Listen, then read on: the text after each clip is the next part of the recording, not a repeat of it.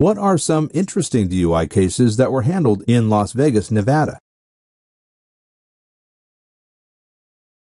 Attorney Mace Yampolsky says, "One of my clients was a methamphetamine user who was in an accident and he was out of the car. He assumed they could not tell he was driving because the officer did not see him drive, whereas there were actually 2 other witnesses there who did talk to the officer. But there still was a question regarding the identification of my client, so he avoided a DUI. I had a case in which a client approached a police officer with a wad of money to bail out her friend, who the police had pulled over. Unfortunately, it was not her friend. The cop suspected she was drunk. He told her to walk the line.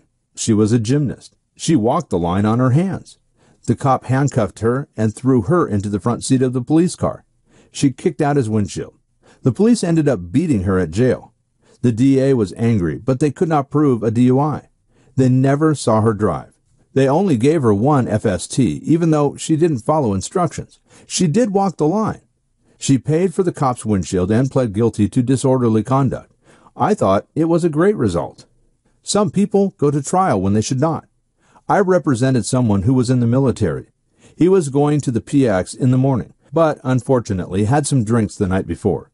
Someone saw that he was walking unsteadily. He got into his car and started driving, but was pulled over. I was able to have a plea bargain on the table for a stay of adjudication, but the client absolutely would not take it. I told him he would be convicted if we moved forward, but he decided he wanted to go forward. It is the client's right to decide how they want to proceed in any type of criminal case. Everything else is the lawyer's responsibility. Many clients become upset at that because they feel that since it is their case, they should be able to direct how to proceed. I recently had a federal case that was a drug case instead of a DUI. The client wanted me to file certain motions to do certain things that I did not think were appropriate. He had a pretty storied criminal history, and based on that kind of criminal history, the federal court and the state would most likely sentence him to prison. Without a criminal record, he would be more likely to get probation, depending on the severity of the crime.